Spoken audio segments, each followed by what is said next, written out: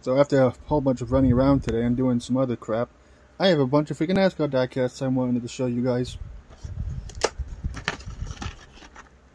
I got this 2-pack freaking when I was at, at the antique mall earlier.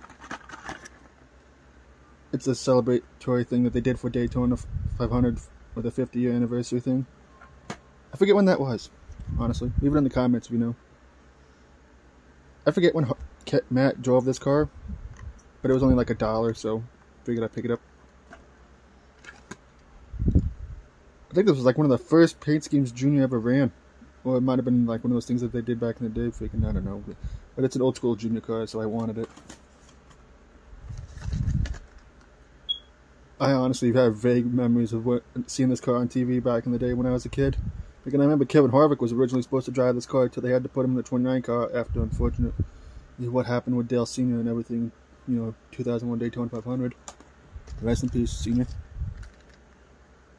This is one of those throwbacks that I was really freaking excited to get. I didn't get it at first, but when I seen it, I was like, I am fucking grabbing this shit. But yeah. I'm not a Ricky Stenhouse fan, but I like this diecast, and I really freaking wanted that car. It sucks that I freaking remember seeing when he ran this car and he won with this car and everything, freaking when Kurt, was younger and everything. Now he's freaking retiring. Well, not really retiring, but on the part-time basis thing, you know what I mean. This is one of my favorite throwback paint schemes I've ever seen. Throwback to Elliott Sadler when they drove for Wood Brothers. Really wish Matt had gotten a better freaking, deal, but things happen. Hopefully he gets picked up by somebody again. I'm not a Jimmy Johnson fan, but I like this car. That's all I'm going to say. I like the car, personally. And this is another case, I like this Matt Kenseth car. I thought it looked pretty cool when I picked it up and everything. But that's all the new diecast, people.